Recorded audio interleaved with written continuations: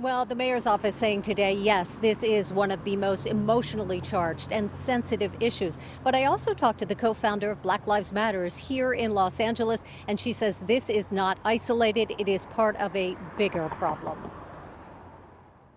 From City Hall to the streets of LA, a Black Lives Matter conflict because of leaked emails. Vice.com now reporting that Ana Guerrero, Mayor ex-Garcetti's former chief of staff, made disparaging comments about Black Lives Matter LA dating back to 2016. We know that this has been an ongoing pattern inside the Garcetti administration. He's attempted to dodge accountability. Melina Abdullah, co-founder of BLM LA, reacting to a report that says Guerrero said in an email, quote, "I'm getting annoyed by all the lefties.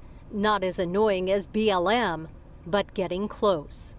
Mayor ex-Garcetti's office responded saying there have been difficult and painful moments of disagreement about race, but the mayor and his staff have always approached the conversation about racial justice thoughtfully, with a goal of bringing people together. It's only the people who are in it for the people. It has to be by us.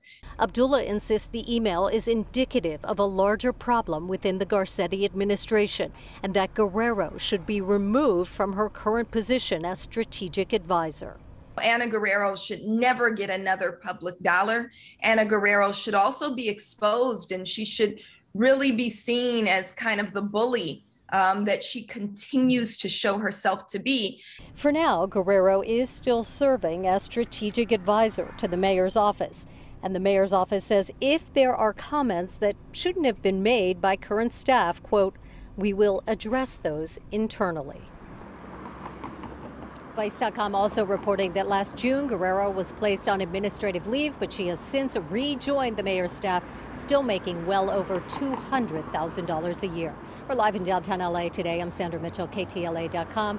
Glenn and Lou, back to you.